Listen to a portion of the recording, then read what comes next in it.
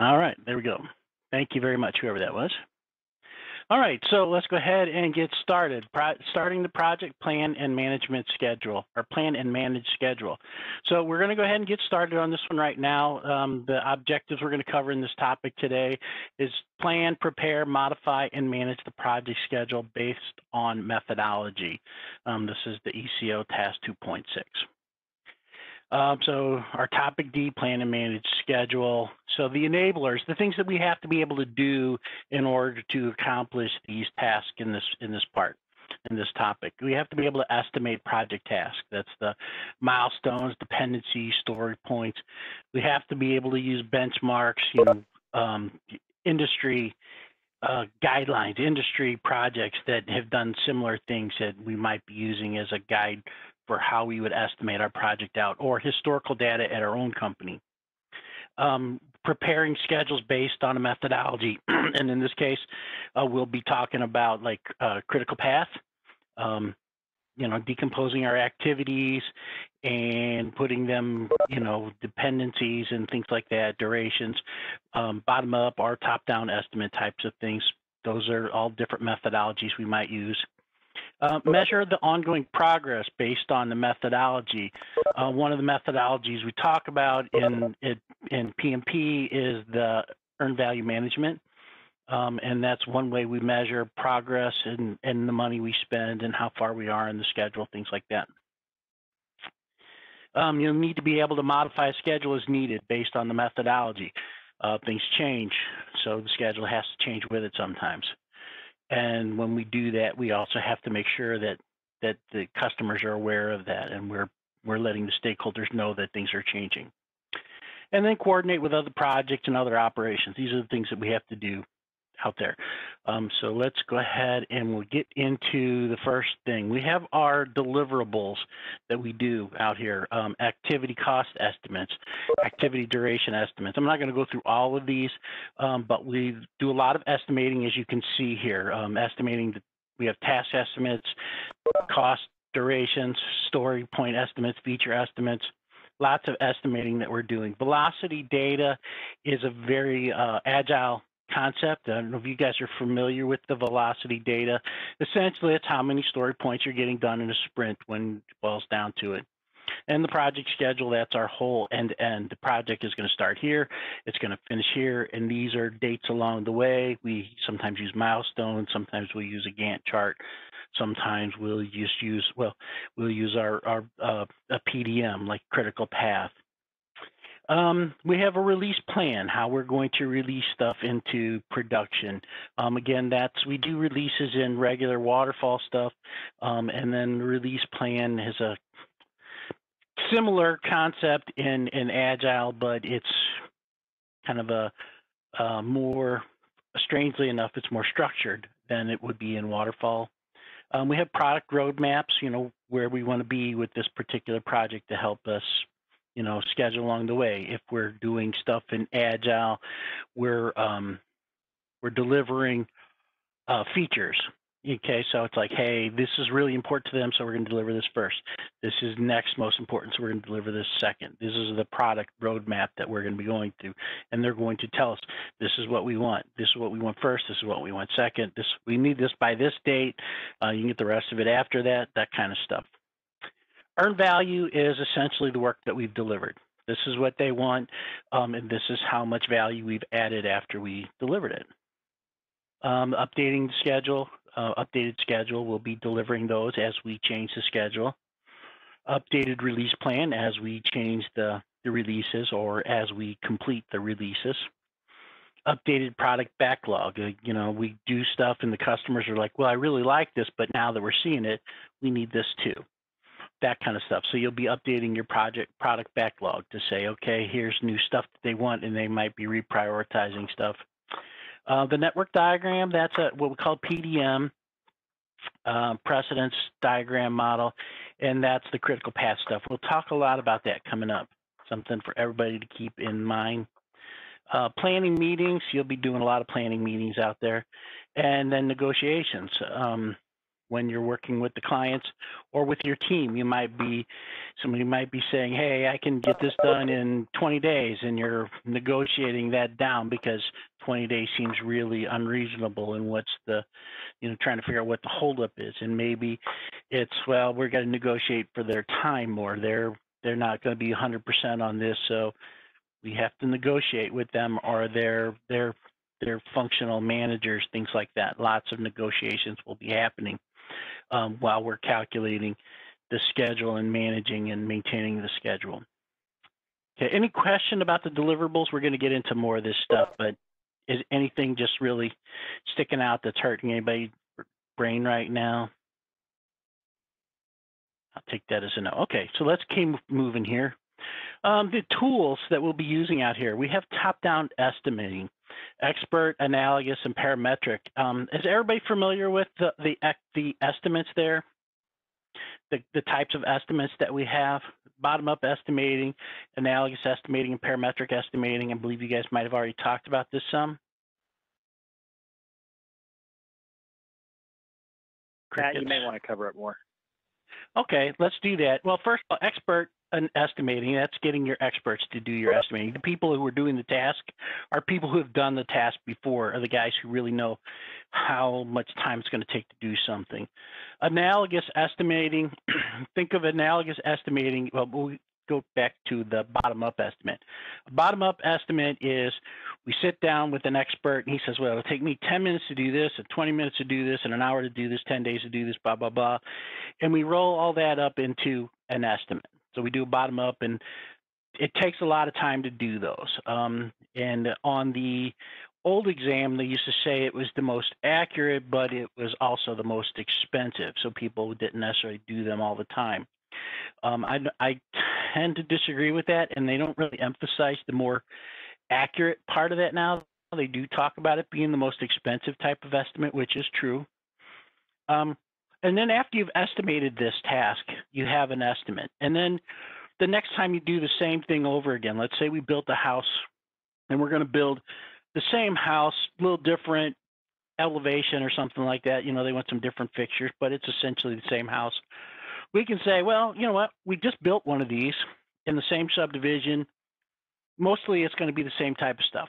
So we're going to say this, it's an analogous estimate. We're going to take that estimate and we're going to use it. We may tweak it some, you know, hey, it's in the same neighborhood, but it's on a lot with a hill as opposed to flat land and, you know, whatever. So we might have to tweak things, but we have an analogous estimate. So we estimate that out. We use that analogous estimate based on originally a bottom-up estimate. And then after a while, we've done hundreds to thousands of these types of estimates. We've been building houses and subdivisions in the region forever, and we've done so many of them that we can say, hey, we can build this house for you for $200 a square foot. That is a parametric estimate. So essentially, a parametric estimate, well, an analogous estimate is a bottom-up estimate that we did on something else very similar before. A parametric estimate is after we've got a whole bunch of those analogous estimates, we can parameterize it. We can say, we can make this $200 a square foot, or $50 an hour, or, you know, $200 a linear foot, or something like that. So we can do whatever we need to with the parametric estimate based on older estimates that we did, lots and lots of them. This will probably be questions on the exam. And one of my questions on the exam when I took it, it was about building a house. And in the middle of the whole question, there was a $200 a square foot. They could build this house or something like that. And they asked what type of estimate was it. But they buried the language and they threw a whole bunch of other numbers at you. And as project managers, we do that a lot. We separate the wheat from the chaff. And that's what you'll have to do on this exam. You have to separate the wheat from the chaff. You'll have to throw out all that stuff that has nothing to do with how you're estimating this, and find that part of the question that says $200 a square foot. So you'll be looking for those kinds of things on the exam when you take the exam. And those are certain types of estimates that we do. That's what we talked about a lot in previous versions of this exam prep. T-shirt sizing. we get into t-shirt sizing a lot more now that we're talking a lot more agile. When we do t-shirt sizing, small, medium, large. Sometimes it's extra small and extra large and extra large, etc. But essentially, we're making it very, very simple, and this is kind of based on people's experience again. So that's t-shirt sizing. You guys shouldn't have too much difficulty with that. Think large, medium, small, or small, medium, large, however you want to put it. Estimating using Fibonacci. Are you guys familiar with estimating using the Fibonacci numbers and a modified Fibonacci? No. Nobody's familiar with that either. Well, when we work on Agile, we talk about Fibonacci, and I'm going to go through this because they don't really talk about it in the deck here. So when we go through estimating for Agile, one of the techniques that they use is what we call a Fibonacci number, which is essentially you start with 1, your basic unit of effort. So it might be, I can do, this is really, really, really, really simple. It's about as simple as it gets. We're going to call that 1 point. The next one up from that is twice that. So we say that's a 2-point story. It's twice as much work as a 1. Then we take the 1 plus 2, and that gives us 3. So the next unit up is 3, and that's 3 times what the other one was. Then we take the 3 and we add it to 2, we get a 5. So our next number in the Fibonacci sequence is 5. And the next number after that, we take the 5 and the 3 and we get an 8. And then we take the 8 and the 5 and we get a 13 and so forth. In a modified one, the next one number up is actually 20 instead of 21 because they round. But the concept of what we're doing with Fibonacci, and you got to know this in real life, I'm assuming you'll have to know this on the exam, is that the bigger the story, the more latitude you have. So there's no difference between, there's no gap between 1 and 2. A story is 1 point or it's 2 points. And when you get to 3, it's still just a 1 point difference between the two. When you get to a 5, it could be a 4 or a 5, really. And when you get to the 8, it could be a 6, 7, or 8. And when we get to 13, it could be a 9, 10, 11, 12, or a 13 kind of thing. So the bigger the story, the more latitude you have. And it's supposed to represent the difficulty in estimating larger stories. And that's what we use the Fibonacci sequence for. Everybody should be familiar with that concept. That's an agile thing, and they talk about that a lot. Not everybody uses it, but they use it a lot out there in real life. So anybody have any question about Fibonacci? You can look that number up if you want Fibonacci. It's a sequence where the number is, the next number in the sequence is the sum of the last 2 numbers in the sequence that you've already covered. The next thing they talk about is story points, and we were just talking about story points with the Fibonacci number. Story points is a unit of effort. They know that it's a unit of effort. In real life, story point is more complicated than that. They don't want to call it time based. They don't want to say that, hey, the story is 2 hours worth of work or 4 hours worth of work or 8 hours worth of work. But in the end, it kind of does come down to that, because when we work on an agile project, you have this many people working on it for this much time in a sprint. You can get so many of these done. And so in the end, while we call it a unit of effort, story points are units of effort, it varies between team to team to team. Some people, the easiest task they started with 1 might be twice as big as somebody else's 1. So 2 teams that use different story point methodologies or different, they start with a different, what is 1 point, may end up with doing the same task, and one of them has a 13 and one of them has an 8. So, and they're doing the same amount of work, the same skilled people. It's just that's that team's version of what is a story point.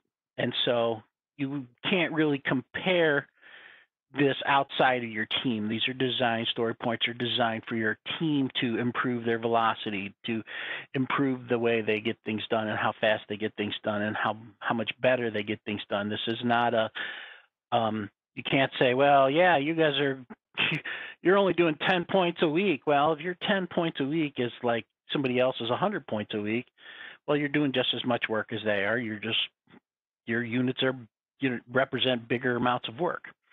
So keep that in mind with story points. And then we get into relative estimating, which kind of hammers that point home. It's a relative estimate. When we talked about the Fibonacci number, we have a 1 and we have a 2. 2 is, relatively speaking, it's twice as much effort as a 1-point story, and so forth. So we use relative estimating. And then we have affinity estimates. I don't want to get too much into those. You guys can look that up. It's a simple definition, and I don't think you'll have that on the exam. PMIS, are you guys familiar with that? Have you already talked about PMIS? Other material out there? Yes. Yeah. Okay, good. It's just PMIS is just a project management information system. It's a way to track it. If you've done IT here at AT&T for a very long time, or even just shortly, we use a product called Prism that we developed a long time ago that's supposed to mimic what used to be in the PMBOK.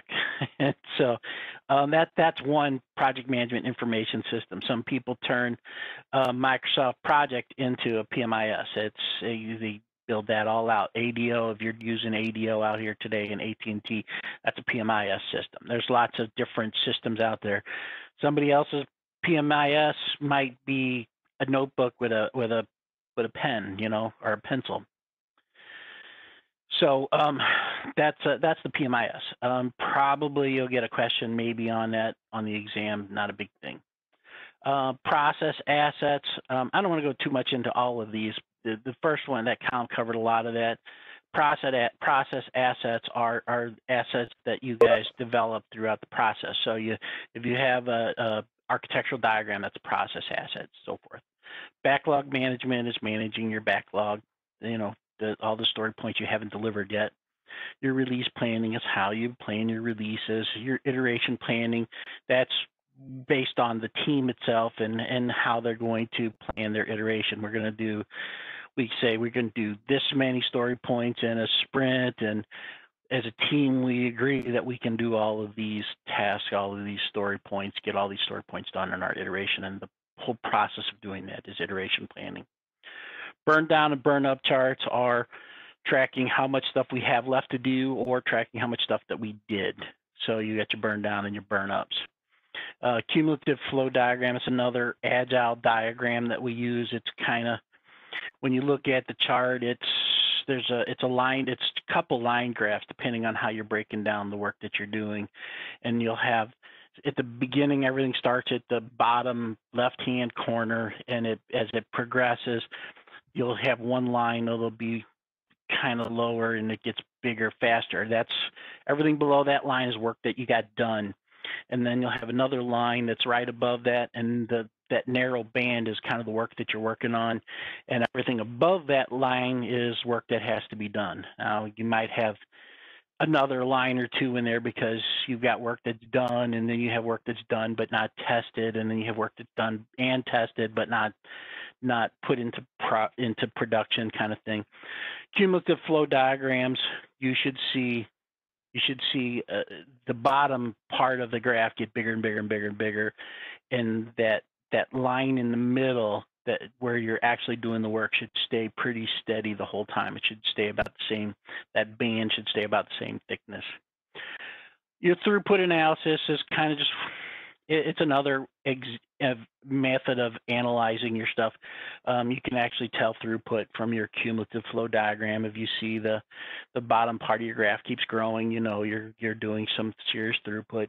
Your velocity analysis, how fast we're getting through our iterations. Retrospectives, it's a key, that you'll use the team will do at the end of their sprints or every other sprint or whatever, to talk about what works and doesn't work, kind of stuff.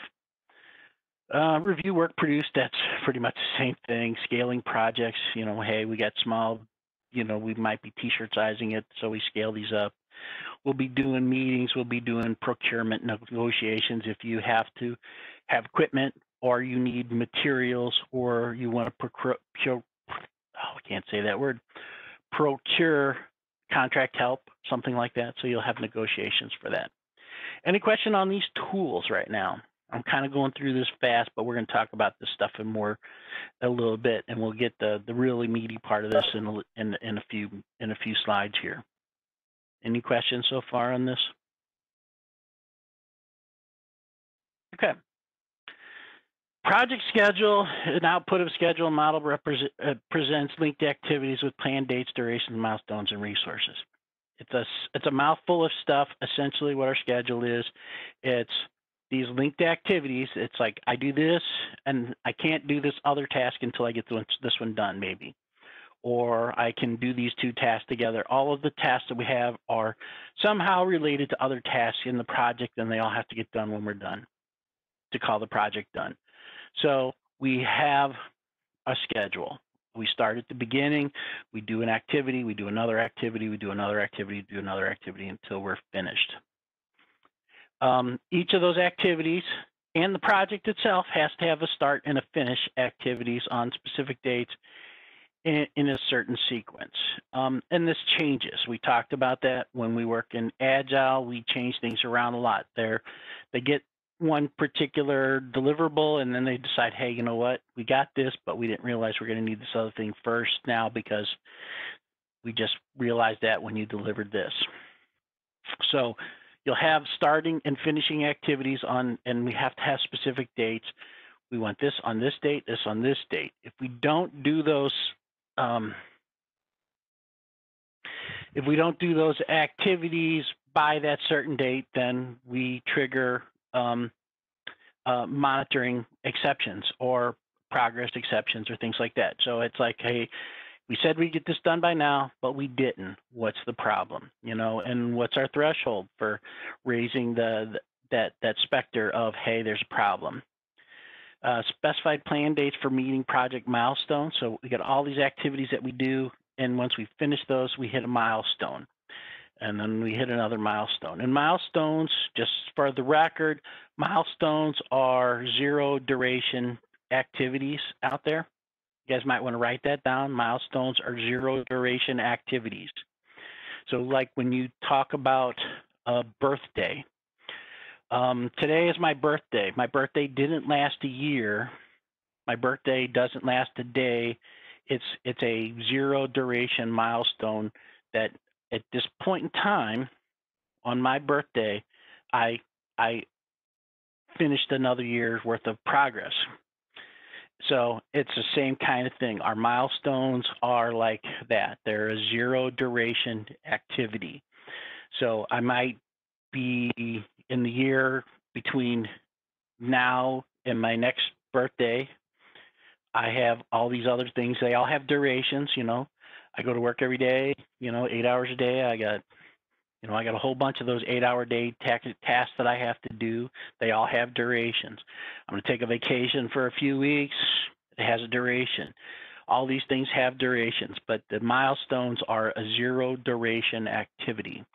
And when you look at the Microsoft project, like the example that they have on my screen right now, all of these things have durations. They all have the bar covers a certain amount on that bar chart on the right side of the graph, but a duration will just be a little diamond in a specific spot. So keep that in mind, that milestones are zero duration stuff. Coordinate activities to form a master plan in order to complete the project objective on time. That's what we'll be talking about with the PDM, the critical path.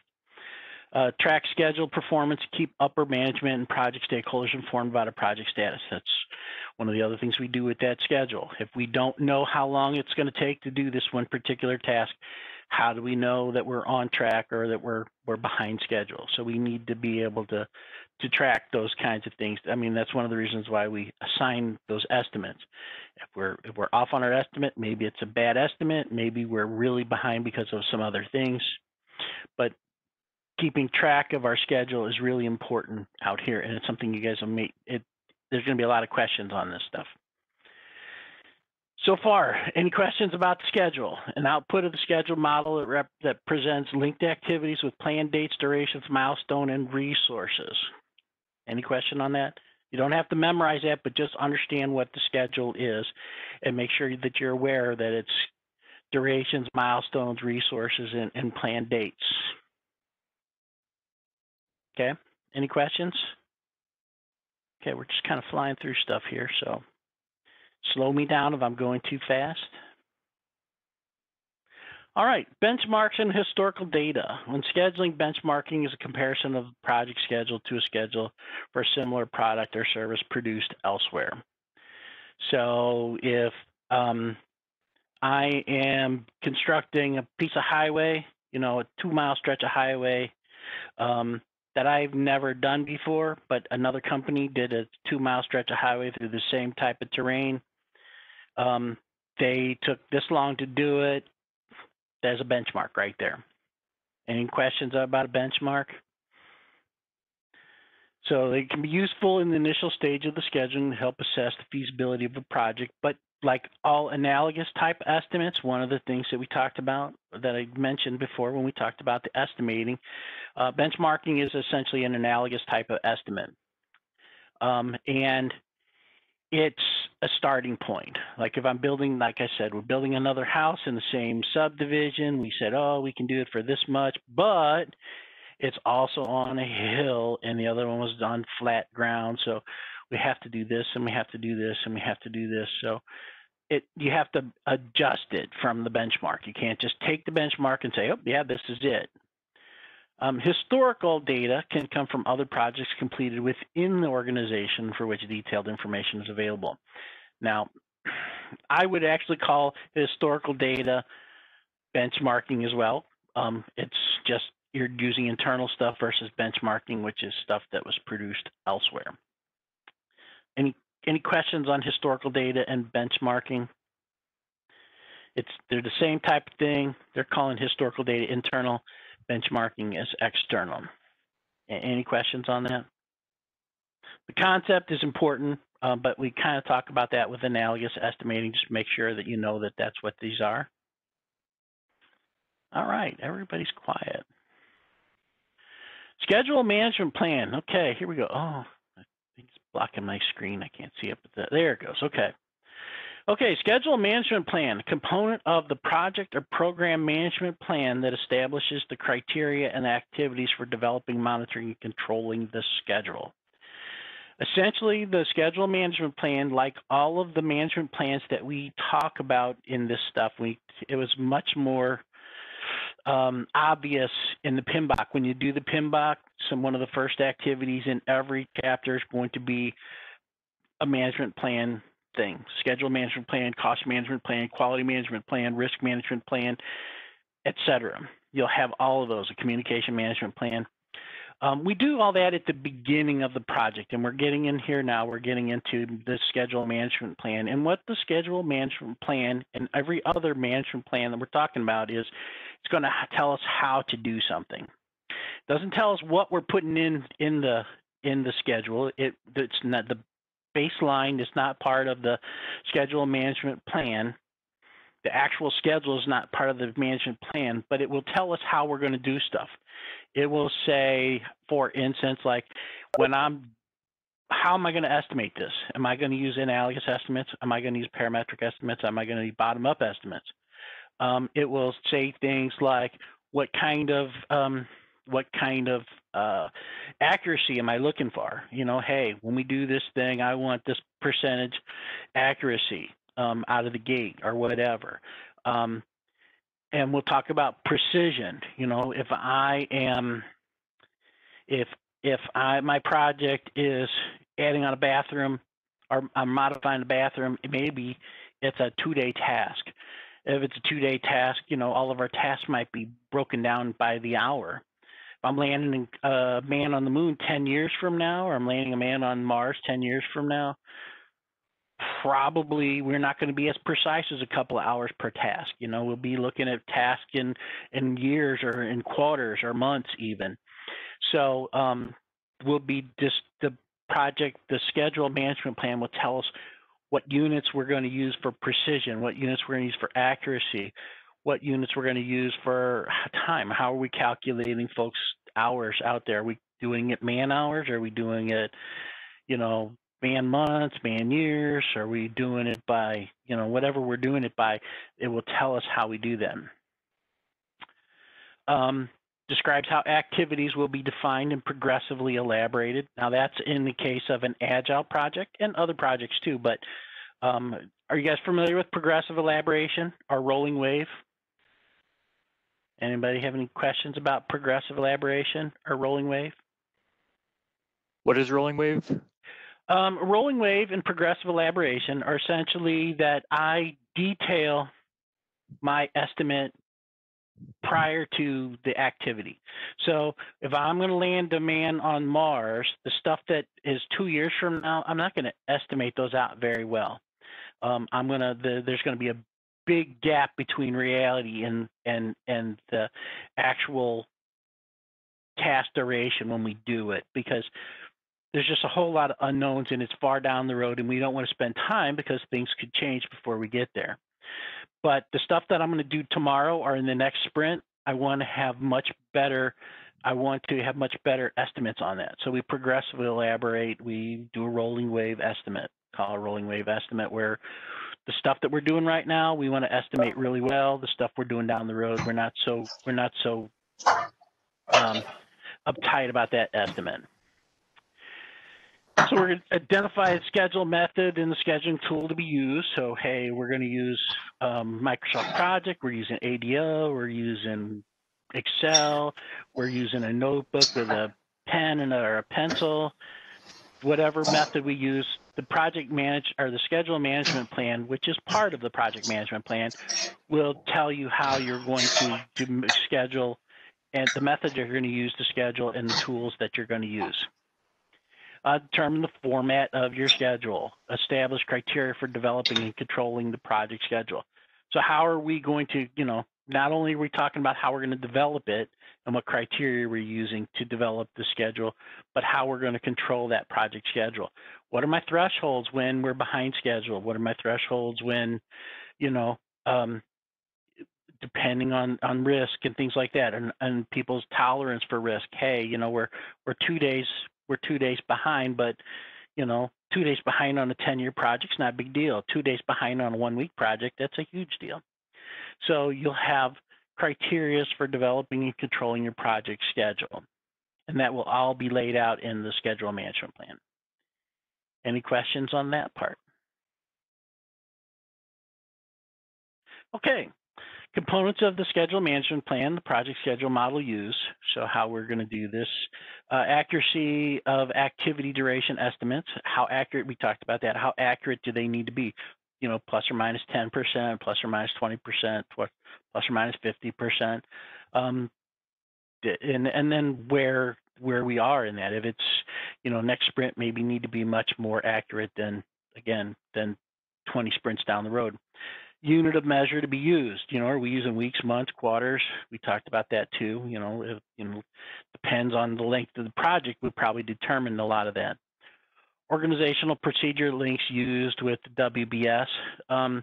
You guys all did the WBS already when you talked about scope, and you could tie procedures to those tasks in the WBS. Who's doing what? You got those control accounts, things like that. Control thresholds to be used for monitoring the schedule performance. Hey, we're a day behind. Does that trigger any mitigation? Or where is that threshold?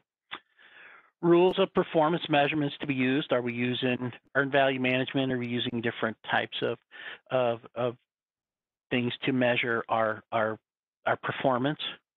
Reporting formats to be used. Do they want it in a spreadsheet? Do they want it in a PowerPoint? Do you want to have a meeting? Do you want to have a WebEx? Do you want to have a face-to-face? Or do you just send them a link to a dashboard? All those are formats that you might be using to present your reports. And what kind of reports that you have. Process descriptions to explain how schedule management processes are to be documented throughout the project. So you're going to say, this is how we're going to do this. This is how we're going to do this. Again, the schedule management plan and all the management plans are telling you how you're going to do the stuff, not what you're going to be doing there. It's going to tell you how you're going to do all of the things that you're going to do in that particular knowledge area. Okay, any questions on this part? Where are we at on our time? Oh, good, we're moving along well. Schedule management considerations for agile adaptive environments. Total project timeline may be developed. And well, let's go through these all and then we'll talk about this. We'll come back and go over this a little bit more. Individual activities scheduled iteratively. Two main iterative approaches. There's the iterative scheduling with the backlog and on-demand scheduling. So first of all, when we talk about scheduling with Agile, Agile is a little different than waterfall, and it's kind of a they talk about Agile as kind of flipping the model. When we go through this stuff, like for instance, I think 10 years ago, 20 years ago, somebody comes to me with a project. We want to do this, and we want it in this amount of time, and we're going to spend this kind of money on it. And we'll look at that and we'll say, well, we can't do all of that in that amount of time. We'll need this much more time. We're going to need this much more money. So at the beginning, we said, this is how much time and this is how much scope we're going to give you for the amount of money that you're talking about. And with Agile, they have that same list of things, and they say, we're going to give you this much money and this much time to do it in, but there's not really negotiation on that. But the thing is that we have kind of sort of a red line. So they prioritize all of their activities, and they have this red line, and we deliver. We commit to delivering everything above this red line. Anything else that we can't do, it's gonna be below that line, and they may or may not get it depending on how well we do. So generally speaking, there's not a whole lot of change process when we do that with Agile, but with Waterfall, it's, hey, you know what? We're doing this stuff, and this is something we didn't take into consideration, or that you didn't tell us about, or whatever. So we're going to need more money, and we're going to need more time. And you do a change process, you do a change request, you do all of that kind of stuff. So essentially, what happens is they give you amount of money and time, and you deliver what you can deliver, and that's kind of what happens with Agile. And then they have the two main iterative approaches with iterative scheduling with a backlog, and that's kind of like what we do with the sprints, and then on demand is kind of like Kanban. So it's like in this iterative scheduling with the backlog, it's like this sprint we're going to do this, this, this, and this, and next sprint we're going to do this, this, this, this, and this, and next sprint we're going to do this, this, this, this. On demand scheduling with Kanban, you have this backlog, you have this chunk of work that has to be done, and people start picking things out on the team, and they'll say, I'm going to start working on this, I'm going to start working on this, and they kind of have to go by this, their things are prioritized, but they're picking things off and they're working them. But, maybe it takes more than a sprint to do it. Maybe it takes 2 sprints to do it, or more than that even. But there isn't really a sprint concept with the Kanban. We have work and we have work in progress. I mean, we have a backlog, we have work in progress, and we have work that's done, kind of. So you'll need to know those, and we'll talk about those in a little bit more, I believe, coming up here. Any question about the considerations for Agile? We will talk about this more, but if you guys got questions just right now that are just completely blowing you out of the water. Just a real quick reminder on demand scheduling. And I was wondering, it's just been a while since I've been in that type of environment. Is that based on, when you say you're picking from the backlog, is that still a prioritized backlog? It's a prioritized backlog still, yes. I mean, really, the customer still wants things done, and they, it's like if they have stuff in their backlog that's nice to have, they don't want you doing those first. They want the stuff that you have to have. And as a team, you may end up picking some of those things out because it's required for some of the stuff that must have. It's like, well, they don't really need this, but we need this so that we can do these other things, or that we can do these other things easily. So as a team, you guys will be working those things out in your meetings. Okay, thank you. Okay. So the iterative scheduling with the backlog, we have progressive elaboration, rolling wave. I was talking about that before. So essentially, you're estimating well, tightly upfront, stuff down the road. Your estimates are a lot looser. Use a specific time window, often 2 weeks. This is what we call a sprint or an iteration, or has other names too. Those are the two big ones that we use. Requirements are defined in user stories. So it's like, hey, as a user, I want to do this so that I can do this. That's your user story. And you assign points to those. We talked about the story points earlier and the Fibonacci numbers and other things. Those stories are prioritized, selected based on the priority in the time box. So it's, hey, we got to get this stuff done, and we can do this in the sprint, and so we'll do that. Remaining stories are added to the backlog and constructed later based on their priority. So you'll do things as they're prioritized. Delivers business value early and incrementally. That's the goal. It doesn't always happen that way, but that's what they're asking for. So it's like we give them a minimal viable product that they can use right out of the gate. We can tweak that as we move along, but we'll deliver them stuff. The concept is to continuously deliver, the continuous pipeline. We'll give them this, we'll give them this, we'll give them this, we'll give them this. Everything we give them, they can start using right away. Allows changes and adaptations during the entire project. So again, we go through this whole thing, we give them this, they use it, they come back and they say, we like this, but you know what, we hate typing all these things in here. Can you give us a drop down? So you've got an adaptation or a change that they want before you maybe pick up something else. Does not work well when there's complex dependency relationships. And I was kind of talking about this when we talked about PDM. If you've got a lot of, sometimes you have tasks that there's a lot of dependencies. And so one task can't get done until you get all these other things done first. It's hard to, a lot of these other tasks don't really deliver something, it's delivering the groundwork, but it's like when you pour foundation on a house, you can't live in it yet. So if you got to be building a 20,000 square foot home and you've got a basement without even the first floor on it yet, that's versus how long it took you to do that. And in the same amount of time, you could probably build a little shed with a bed and a sink and a toilet and a roof over your head in that same amount of time. So we have infrastructure sometimes that needs to be built, and if you have a lot of those dependencies, sometimes iterative scheduling, sprints are not necessarily the easy way to go, because you complete a whole sprint and you deliver nothing for the clients right away. You got things done, but nothing for them to use yet. And that's one of the things they're saying right here. It does not work well when there's complex dependency relationships. Any question about iterative scheduling? Thinking about sprints, or we're thinking about iterations. Okay. On-demand scheduling, and this is when I was talking about Kanban and lean methodologies. We don't use that traditional schedule. They pull their work from the queue when they're available. I finished this, so I'm going to go back and get the next thing. It still provides incremental business value, and when they say it levels out the work of the team members, it's I'm not sure that's what's the word I'm looking for. I'm not sure that's actually an accurate thing.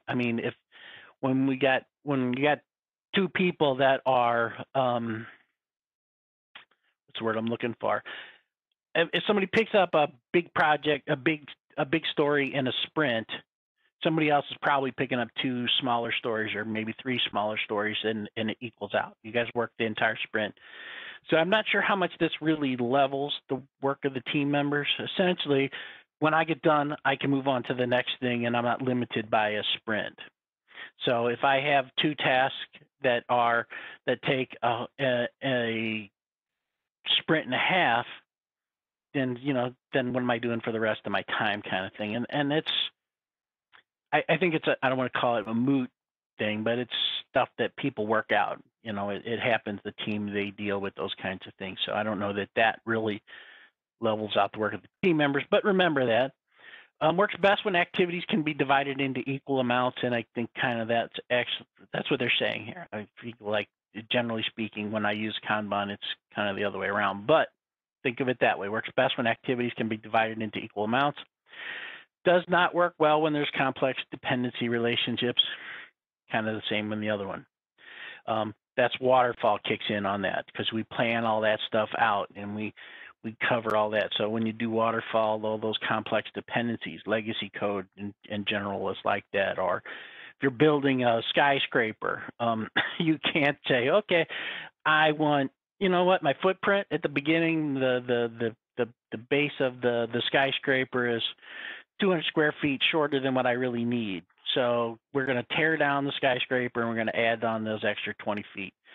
The complex dependencies, all that infrastructure has to be planned out and really well defined before you can jump into some of the other stuff. And that's kind of an agile issue altogether, that it's harder to deal with those types of things. Any question on demand? Okay, when on demand, think of Kanban and think of lean technology. They're pretty much the same thing. Just Kanban is classically uses the Kanban board. Okay. Guidelines to develop schedule management plan. Review the project management plan for information to develop a schedule. Obviously, we have to do that. We got to go and look at our scope and see what it is that we're going to schedule, right? So we got to go back and look at the project management plan for that kind of stuff. Review the project charter for a summary high-level milestone schedule. This is what they want. This is when they want it. Okay, so that's at a high level. That's our schedule, really, right? And then we have to find out, first of all, if that's feasible, and then how do we get it there. Review the EEFs, review the OPAs. So we have their enterprise environmental factors, and we have our organizational process assets, all the stuff that the company or the industry says you should do. Use tools and techniques as expert judgment, such as expert judgment and historical information. So when we're doing these estimates, we're going to use the guys who are doing the work, and we're going to say, how long would it take you to do this, right? That's what the expert judgment comes into here. And then the historical information or the benchmarking, all that stuff. That's the analogous estimates that we might be using out there. Use meetings to develop the schedule management plan. So you just sit down with folks and you're going to say, here's the plan. We're trying to do this and this and this. Does this work for you? When we're talking to stakeholders and we're saying, this is how we're going to notify you about our progress on the schedule. This is how we're going to notify you when we're going to hit this threshold. We're going to notify you that we're behind schedule or whatever. We'll send it to you in this format. We'll do all those other kinds of things. We sit down at a meeting. We discuss all of those items. Document the schedule management plan for the project. So once we decide all that stuff and we got it all written down, well, then it's documented and we put it in the project management plan. Any questions about that? Okay, where are we at here? Okay, we'll get this slide and then we'll take a break for 10 minutes and then we'll come back. Project activities. Activity is a distinct scheduled portion of work performed during the course of the project. So when we had that WBS, we broke down stuff into different work packages, work items in the project in the WBS. Everybody remembers that? Hopefully everybody remembers that when you talk scope. The WBS, well, once we get that work package, we're going to start breaking those activities down even further. Well, we're breaking them down into activities and tasks. So in general, the terms activity, work package, and task might be used interchangeably. In this process, project management environments, each has a distinct meaning. A work package is the lowest level of the WBS. An activity is a smaller component of a decomposed work package. And a task is used when referring to project management software. I tend to think of a task as an activity broken down even further, but any questions about an activity? We're going to need to know that, because when we get to these activities, the whole point in breaking these down is then we can estimate these things much more reasonably. We all know, if you're in the construction business and you pour concrete foundations every day, you know how long it takes to excavate a hole when you've got just plain old dirt, and you know how long it takes to excavate a hole when you got to get rid of bedrock. You know how long it takes to put up a form. You know how long it takes to do this. So you have those individual tasks, you can estimate them out pretty easily, and that's why we break them down like this, so we can estimate them out and then say, okay, it's going to take this much time, this much money. So when we break them out, we're also breaking them out. We're thinking about the cost as well. Any questions about project activities? Anybody? These, by the way, are what we'll be breaking down in the, or that we'll be working with, those activities we'll be working with when we do critical path. Okay, well, let's, I have 5 minutes till, so let's come back in 5 minutes after. According to my clock right now, I got 5 till. So at 5 after, we'll come back. Everybody can go hit the restroom, get yourself a cup of coffee or some tea or whatever you need, or a glass of water. And I'm going to be right here. So if anybody has any other questions, you feel free to ask me here in the next 10 minutes. As long as it's on stuff we've already talked about or previous stuff. Okay. Hey, Matt, can Everybody you go there? over? Yeah, Matt, can you go over like lean methodologies again? Is that just another name for Kanban? It's not, technically, it's not another name for Kanban. You know, there's all the subtleties out there. When we talk about Agile, Agile is lean, Agile can be Kanban, Agile can be Scrum. That's when we have the sprints and things like that. Agile can be XP, and they all have their, what's the word I'm looking for? They all have their strong points, and they all have their peccadillos, you know. Like when we talk about XP, which I don't know if they'll actually refer to XP too much in here, but when you're working with Agile, one of the things we talk about is extreme programming. And the hallmark of extreme programming is that you work in pairs. You have one person who navigates and one person who drives. So when you're coding, you got the guy, he's typing the lines of code, and there's a guy right over his shoulder who's going, hey, you know what, it'd be better to try this one out. And he'll be Googling this and that, and he'll say, oh, hey, we can try this instead, you know. So the navigator is kind of as important as the guy who's actually typing the code. And that's a hallmark of that. And sometimes they work those in sprints, and sometimes they do those in Kanban. Lean is essentially, it kind of came out of the, I want to say it came out of Six Sigma, but that won't be on the test, and don't quote me on that. But kind of the whole lean process was trying to eliminate things that you don't need. The best lines of codes are the ones that you don't have to write.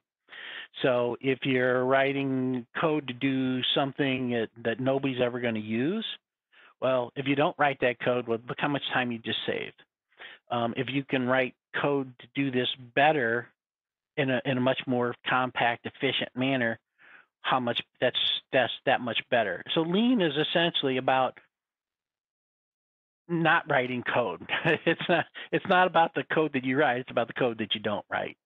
And the whole point behind lean is to make this whole thing just what the customer asks for and nothing else. That's why one of the hallmarks of lean is frequent demos with the client, and they look at that and they're like, well, I don't really need that. I don't really need that. I don't really need that.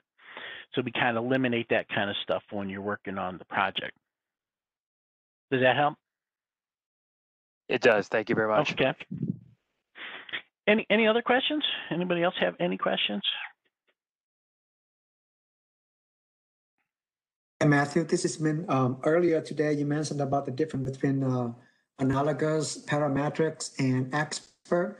I see the difference between analogous and parametric, but to me, the expert is basically similar to the parametric or the analogous. It sort of is, Min. Let me, because what we used to, you know, when we did it in PMBOK, if you look in the PMBOK, they talk about bottom up,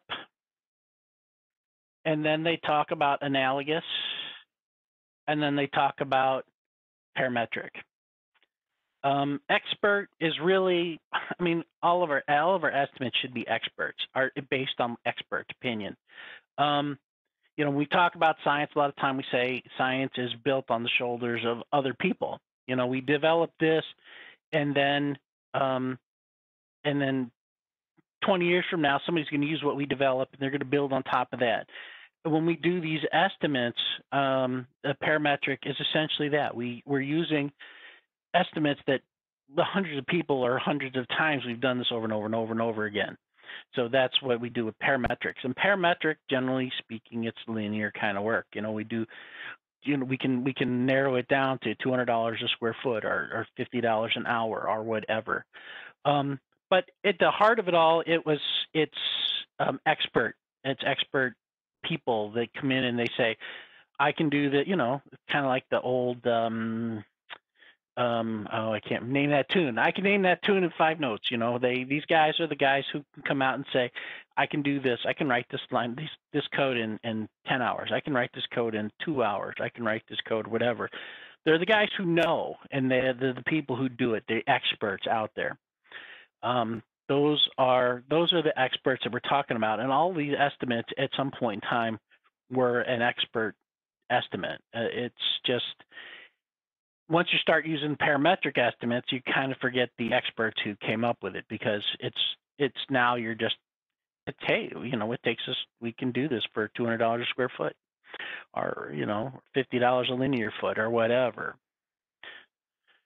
So that's the whole estimate thing. I would not put expert estimate in the same category as bottom up and parametric and analogous. I know they did that on that slide, but don't think of them that way.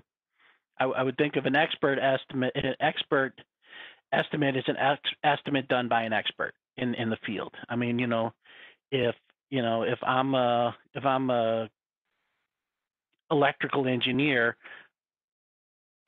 any estimating concrete is, I'm not an expert at estimating how much flat concrete I need to pave a driveway, and vice versa. If I'm a expert in construction Matthew, Matthew, sorry for interruption. My point here is that if on the task, they're talking about, like what you mentioned earlier, the parametric, I can do this one with $200 per square foot or whatever it is. And then they're putting the word expert in there. How can I correlate it, whether it's an expert or parametric? Well, here's the thing. If you get a question on the exam and they say, these people are looking at this house, or they're looking at this, and the guy says we can do this for $200 a square foot, or $200 an hour, or $50 an hour, or whatever, a unit divided, a unit per unit kind of thing. If you see that type of thing, it's a parametric estimate. If the guy who's doing it is an expert, it's still a parametric estimate. If they talk about estimates and you're bringing in a guy who knows the material, but they don't say that he's doing an analogous estimate or he's not doing anything else, then probably the correct answer is an expert. If they mention that you're comparing you're comparing the same work, we built the house and now we're going to use that same estimate to build another house, that's an analogous estimate, even if it's an expert who put it together. And think of an expert. I got it. I think that example answered my question right there. Thank you. Good. Yeah, good. Yeah. I got it. Now. Thank you. Now, and I tell you what, I have not taken the new exam. I'm kind of spitballing, but generally speaking, you want to be, there's things they're going to be looking for, and there'll be right answers and there'll be better right answers. Like when we talk about other things, you'll see that out there. If we're talking about transportation, but they're specifically talking about 2 wheels, you're talking about a motorcycle or a bicycle. A car will not work. If you say, well, it's transportation, well, yeah, it's transportation, but there was a better answer. When it was talking 2 wheels, you were talking about a bike or a motorcycle. So if they talk about 2 wheels getting from point A to point B, transportation is one of your answers and a bicycle is one of your answers, it's going to be bicycle. There's going to be the better right answer when you see that on the exam. They did that before. I assume they'll continue to do things like that. There will be a right answer, more than one right answer, but there'll be a better answer or a best answer out there. Okay. Thank you. All right, well, we got like another minute or two here. Does anybody else have any questions before we resume? Any other questions?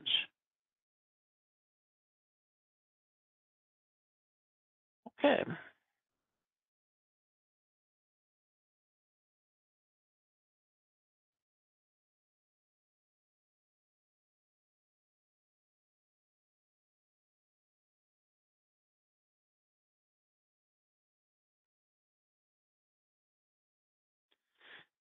Sucks. I can't see my clock on my computer. I have to use my watch here now. And I'm analog today, so I think we got another minute here. Give everybody another minute, and then we'll jump right in again.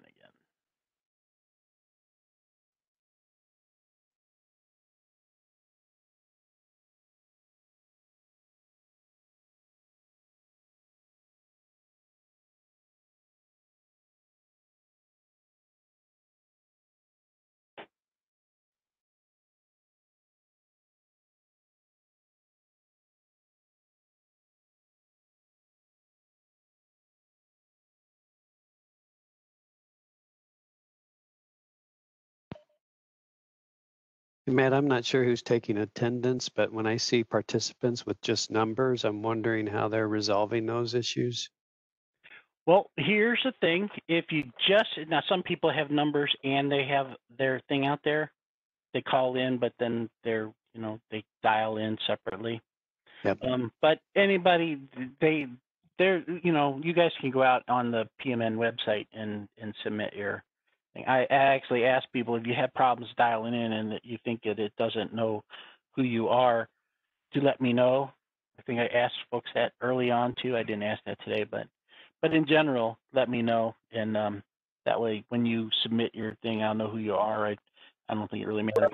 Brian's going to say, go ahead and approve them anyway. But anyway, let's go ahead and get started here. Project activities, where we left off. Hopefully everybody's back now. All right, so we covered project activities. Nobody has any other questions about the project activities, right? Okay, features. Features use the group-related functionality together to deliver business value. Activities and efforts such as documentation, bug fixes, testing, quality, defects, repairs, delivery of the capability can be estimated, tracked, managed as a set. Scheduling aligned to features associated, ensures associated work is coordinated, blah, blah, blah. We have all these kinds of things. And when we talk about a feature, we're talking about a group of things, right? And when we talk about a feature, it's, maybe it's a order entry screen is a feature. And somebody may even drill down further, it's a enter button on an order entry screen is a feature. Or an edit button on the order entry screen is a feature. A feature is kind of a group of functionality, and you might have, when we do you might think almost as a work package as being a feature, along with all the other stuff that kind of goes with it. So we estimate out some of those features, and eventually we'll drill those down into user stories. Anybody have any questions about features? Features. You might have heard epics. Sometimes people have features or epics, then features, and then user stories, and Agile can do those in all kinds of different orders. So any questions on features? These are it's a block of functionality, a block of things that we do. All right, milestones, a significant point or event in a project program portfolio. How long do milestones last? Anybody want to venture a guess? There's no time, they have no time. That's right. There is a zero. That's right. Zero duration. Milestones are zero durations. But it's a significant point or event in the project portfolio or program. Guidelines for estimating project activities. So here's how we're going to estimate those out. Review the schedule management plan, which tells us how we're going to estimate the project activities, right? It's going to tell us how we do all of this stuff on the schedule. Review the scope baseline for the WBS, deliverables, assumptions, and constraints. So when we look at that scope baseline and we got all the stuff that we need to do out there, all the assumptions and all our constraints, we're going to take that into consideration when we're going to estimate these project activities. We're going to review the enterprise environmental factors and the organizational process assets. I'm drawing a blank there sometimes. We're going to look at how the company and how the industry does these kinds of things. We're going to analyze and decompose each work package of the WBS into activities that will be required to produce the deliverable. So we're decomposing more. We're we broke things down when we did the WBS, and now we're going to decompose them down into these activities. We're going to consult our subject matter experts about unfamiliar material. How do we estimate something when we don't even have a clue what it is that we're talking about? We're going to evaluate all the constraints and assumptions for possible impacts on the activity duration. Once you have decomposed each work package into activities, evaluate your activity list. Well, yeah, okay. So all that should be kind of common knowledge. I mean, I don't know how they'll have that on the exam. I seriously doubt they're going to have all of these bullets, and you're going to have to link them all up or whatever. But they'll ask you questions about it, though. So they have this activity here, and we're going to skip over this activity, but just wait, hold on. Oh, I guess we don't have to worry about that. So we're activity dependency. An activity dependency is a logical relationship that exists between two project activities. So if I am going to remodel my office, and they're gonna strip it down, and then they're gonna put everything back. Painting is dependent on them having the drywall up and taped and mudded, and everything is all that's done. Can't paint until you have the walls, right? That is a relationship that is mandatory. A relationship indicates whether the start of the activity is contingent on an event or input from an outside activity. So when we talk about some of these kinds of things, we can't start pouring concrete till the guy with the mixer comes, right? So that's kind of an outside thing maybe. Activity dependencies determine the precedence relationship. So I can't do this activity until I did this other activity. So now we're starting to get more into this. Example, designing room layouts. Architect needs to assess the functionality of his room design. You can't assess, assessment can't start until workers finish framing the walls, windows, and roof. And I don't know about all that kind of stuff, but in a more basic world, you can't start painting the walls until you actually have the drywall up there, right? We know that there is a precedence, a relationship between those two activities. After structure is in place, the architect can reassess the design. We don't need to go through that. Anybody have any questions about dependency? This activity can't start until this one's done, and we know why, right? I mean, you can't do it because you don't even have a wall to put up there yet. You probably don't want to put up walls until the guy came by and put all the electrical in, right? Because while he might be able to fish all that wire, it's much better to do all that electrical and plumbing and stuff, the rough-in stuff, before you put up the walls, right? Before you put up the drywall. So you have dependencies, and we'll talk about mandatory dependencies and sort of soft logic dependencies. So we have, and here we are right there, mandatory, a relationship that is contractually required or inherent in the nature of the work. So contractually required is the inspectors say you can't put your drywall up until after I get in and I look at these outlets and make sure that they're set up right. So that would be a mandatory relationship that is contractually required. Whereas you could put the drywall up even though he hasn't inspected it yet, but he's making you do that. It's a contractual thing. Whereas you can't put the wall up if you haven't put that electrical in, or you can, but it doesn't make a whole lot of sense. That gets more into the inherent nature of the work. Discretionary relationship is established based on the knowledge of best practices within a particular application area or aspect of a project where a specific sequence is desired. So we get into things like that when we talk about crashing and fast tracking things. We'll get to those in a little bit when we get into the PDM stuff and critical path. But essentially, if I'm painting a room, I can paint the room and I can carpet at the same time. It's possible. I'm not putting carpet on the walls and they're not putting paint on the floor. However, I don't want to get carpet fibers in my paint, and I don't want to get paint on my carpet. So it's a discretionary relationship. I say I'm waiting until after the walls are painted before I put down my carpet. Actually, after my walls are dry before I put down my carpet. That's a discretionary relationship.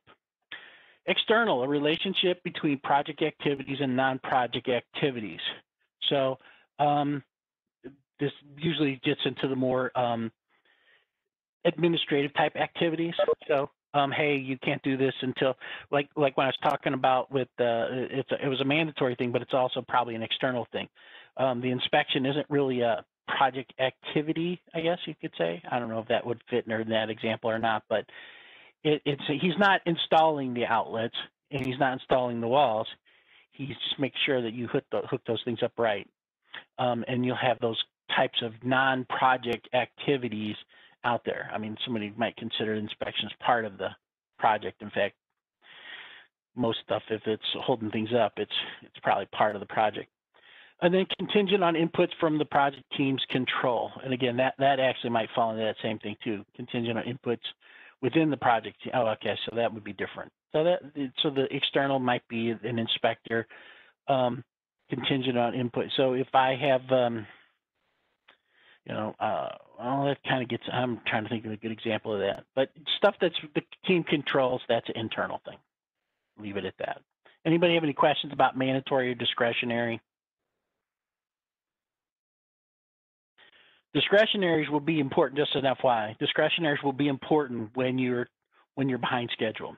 You have multiple paths through a project, and when we're fast tracking, we might be trying to do 2 activities at the same time that normally we would not do at the same time, but in essence of getting through this quickly so we can meet a deadline, we might do that, like painting and putting carpet down at the same time. And we'll see that more, or bringing in more people. And again, hey, that's when we're crashing on an item on the critical path. We throw a whole bunch of extra people at that problem. And there are limits to doing that, and so you got to be careful with that. I use an example all the time.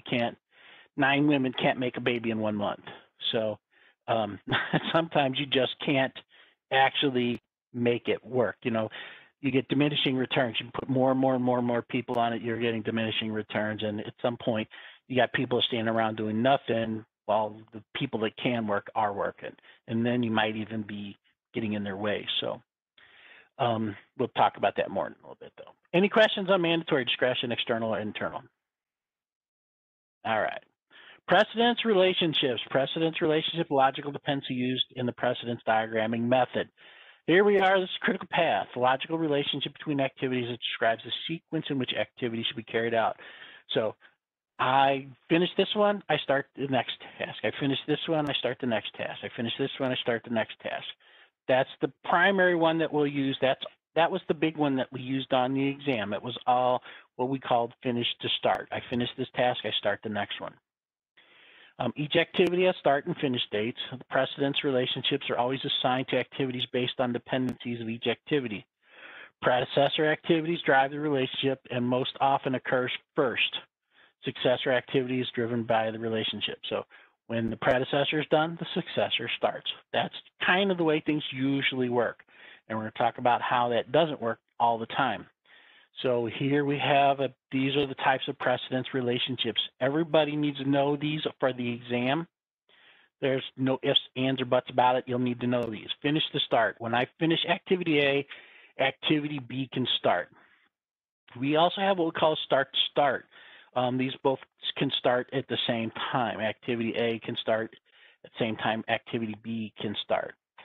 Activity finish to finish, these both have to finish at the same time. So activity A and activity B are done at the same time, essentially. And then we have this one, this last one, the start to finish. And this one is a little complex, but let me give you an example of it, and hopefully this will help you out.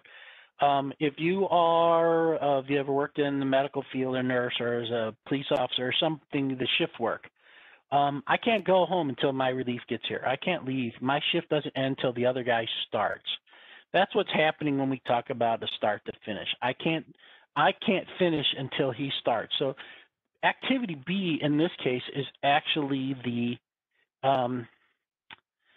what's driving the relationship. When this guy, when he gets here, activity A is done, but we can't finish activity A until activity B starts.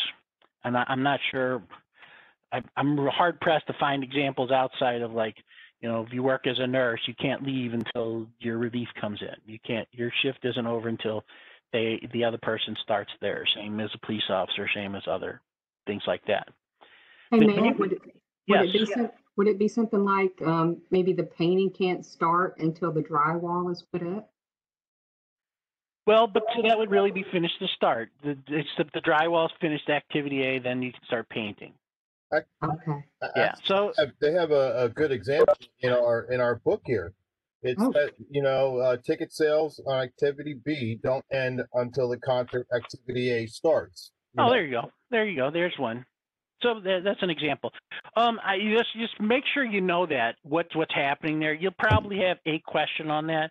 It won't be the big thing. The big question on the other exam prior to this year was all finished to start. Your diagram was all finished to start. You didn't have to worry about all these other things, but you did have to know what these other ones were because you would have questions about them. Just this one here, you would actually do the whole diagram and then answer a bunch of questions on it. So that's that. I don't know if anybody else has any questions about these. Just know these backwards and forwards. Matt, what's most common in Agile? I'm sorry? What's most common in Agile? Agile is almost always going to be finished to start. You finish this activity, you start the next activity. So, I mean, you might be doing things, some people might have them finished to finish, you know, all these activities finish at the end of the sprint, but generally, even Agile doesn't encourage that, you know, hey, you know, these are all done at the end of the sprint kind of thing. Just primarily, almost everything is going to be finished to start, and the big questions on the exam will be finished to start. Just know what these other ones are. These start at the same time, these finish at the same time, and A doesn't finish until B starts. Matt, what was the example that the person shared earlier? Because I couldn't understand what you said. They were talking about ticket sales at a concert. So if you sell you're selling tickets up until the time the concert starts. You don't stop selling tickets unless you're sold out, I guess, until the concert actually starts. Thank you. Yep, that makes sense. Thanks. Okay. Guidelines to sequence project activities. Review the schedule management plan. We talked about all that already. Review the activity list of all the projects. So we created our activity list a little earlier. Review the activity attributes for each activity. All the stuff that we have to do in each activity, we want to know what they are because, you know, they might help determine our sequence. Review the milestone list for the dates for specific scheduled milestone events. You got to know when all these things are got to be done. Review the project scope statement, and that's going to tell us all of our activities. We're going to make sure we don't forget something when we plan this out. Review the EEFs and OPAs. Use tools and techniques such as PDM, which we're going to talk about, dependency determination, leads and lags, to develop the project schedule and network diagram. Leads and lags we'll talk about a little bit more in a little bit. You'll probably have a question or two on that, but it shouldn't be in the big question. And PDM is just it's a network diagram for what we're doing. Document the project schedule, network diagram, and update any project documents as needed. Any questions about this right now? We're going to go into this a little more detail here coming up. All right, so activity duration estimates. So quantitative assessment of likely number of time periods that are required to complete an activity. 10 minutes, 2 days, 3 months, whatever. So this is just, that's pretty simple. It's telling us how long it's going to take to do this. Elapsed time, this is the calendar time required for an activity from start to finish. So if it's a 8-hour task, but I started on Friday afternoon, the elapsed time is going to actually be more than 8 hours, right? It'll probably be, we started at noon on Friday and we finish it at noon on Monday. That elapsed time is 3 days as opposed to 1 day. Effort is the number of labor units required to complete a scheduled activity or WBS component, often expressed in hours, days, or weeks, contrast with duration. So if I have a task that we say we can get done in 1 week, it's 1 week because I have 5 people working on it as opposed to 5 weeks with 1 person working on it. So effort is kind of important there. Effort is also a big driver for Agile in the point system. We talked about that before. Those points are a measure of effort. Any question on this? This is pretty straightforward stuff right here. I don't think this is too complicated. Anybody have any questions about it? I don't want to downplay it. If you've got a question, feel free to ask it. Okay. Guidelines to estimate activity durations.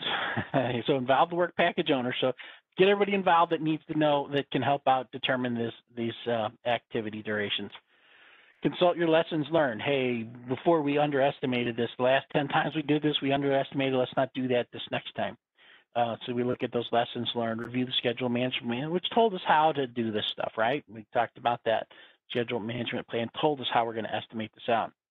Determine how you want to quantify the work that needs to be done. Are you doing it in hours? Are you doing it in man hours? Are you doing it in months, weeks, years, whatever?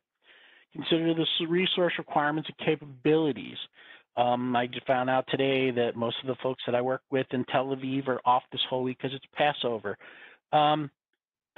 If I have to consider my requirement, my resource requirements capabilities. They can't do it because they're not here.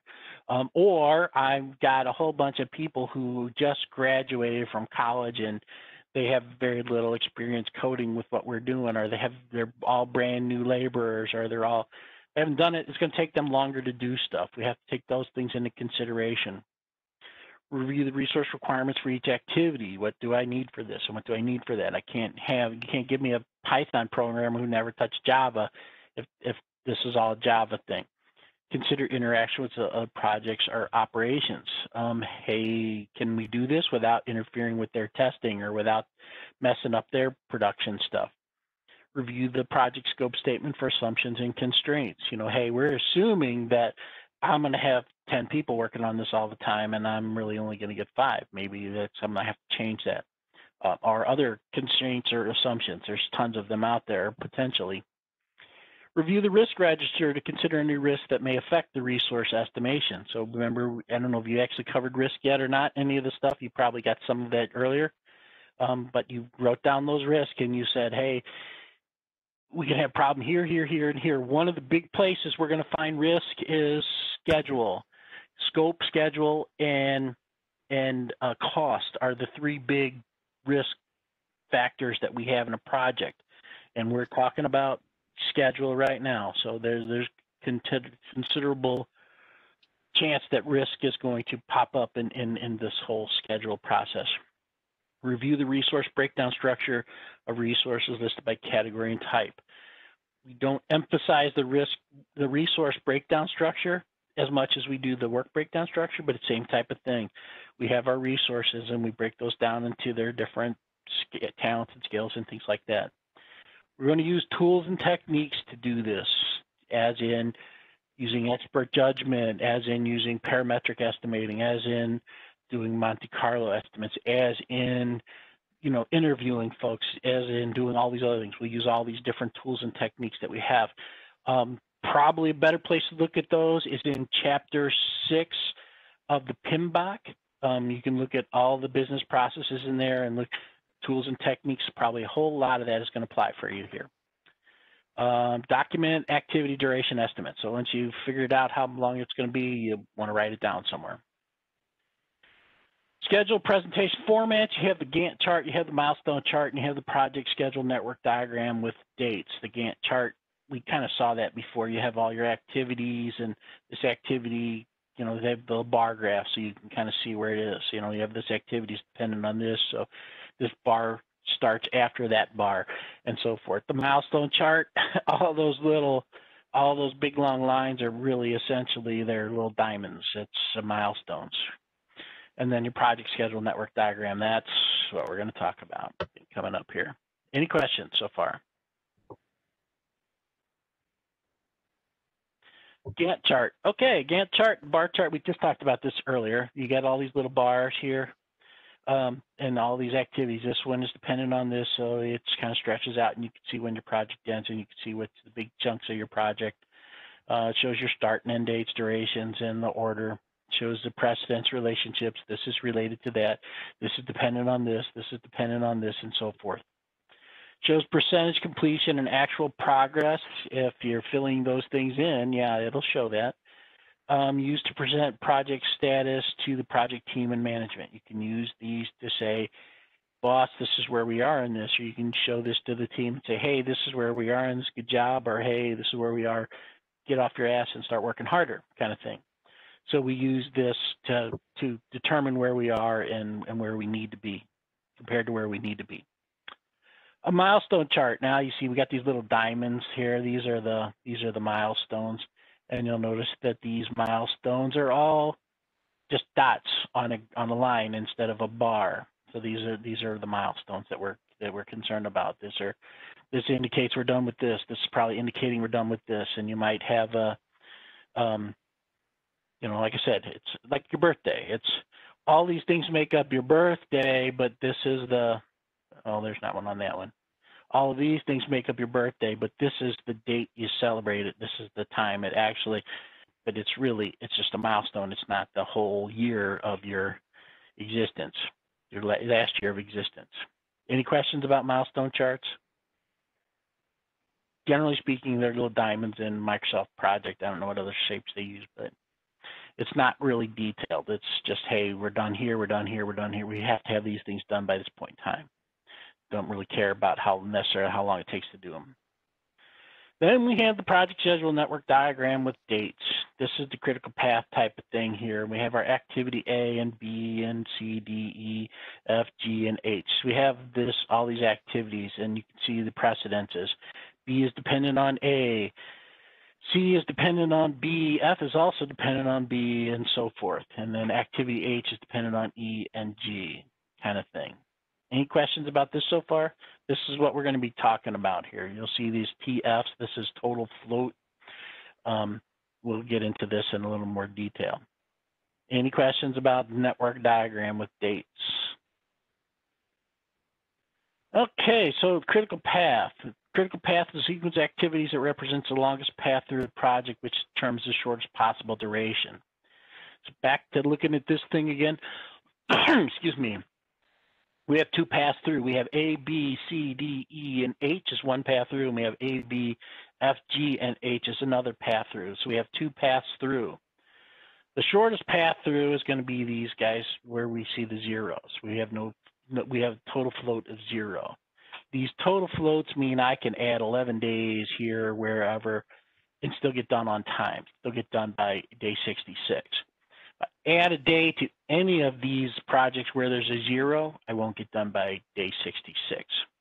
And that is the essence of critical path. Anything where I add an item or add time to an activity on the critical path will delay the project. That is your critical path. So we have our start, we have our activity, we go to this one here. This kind of probably looks like the other one did. I don't know if it's exactly the same time, but then they added up all these things and that gave you a 16-week critical path. Any questions so far? It's the longest path through the project which determines the shortest possible duration. Any questions? Okay. Critical path activity, any activity on the critical path in a project schedule. So something to keep in mind when we talk about critical path, I hear people use that term a lot, and it's something you have to get into your brain. People say an activity is critical, and they call it a critical path activity. It doesn't mean that it's a critical path activity. It does not mean it's important or not important. It has nothing to do with its importance. It has to do with when we're doing it and whether it's going to, if delay will cause us to delay the project. So for instance, what appears to be a very minor activity that's only a few days, no one would say, oh, it's super critical to this thing has got to get done. It may be critical that it has to be done, but it's on the critical path because if we delay it, we delay the project. So when somebody says something's really important, if I can do that really important thing in 2 days, but it's dependent, I'm also have another activity run at the same time that takes 2 weeks, that's not so critical, it's not critical path, even if it's a really critical item. So let's get into float, total float. This TF guy up here, total float is the early start. Well, you have early start equals late start and early finish equals the late finish. When these are equal to 0, you have a 0 total float. So we have a early start and a late start are 25, so we have a total float of 0, or early finish and a late finish of 41, we have a total float of 0. These are on the critical path. Total float is 0. You see the TF equals 0 here. These items here, we have a total float of 11. We have a critical, the early finish ends on day 29, and the late finish can end as late as day 40. So we just do a simple subtraction here, and we get a total float of 11. 40 minus 29 equals 11. So I can delay activity C by 11 days, and I still get done on time. I can still get done on time.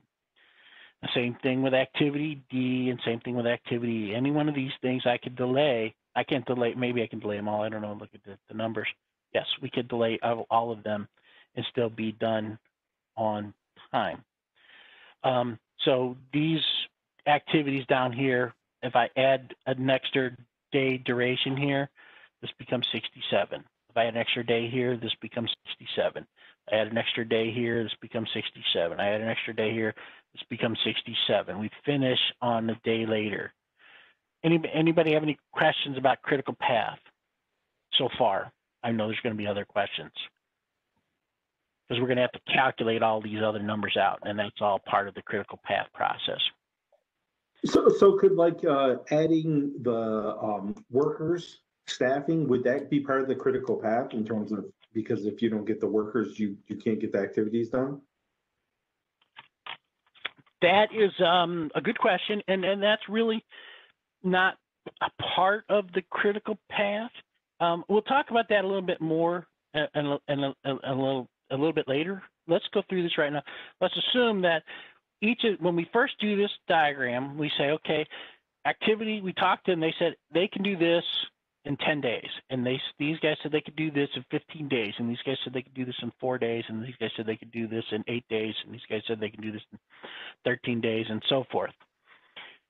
We complete this activity first. Now, we'll start applying other things where there is other dependencies.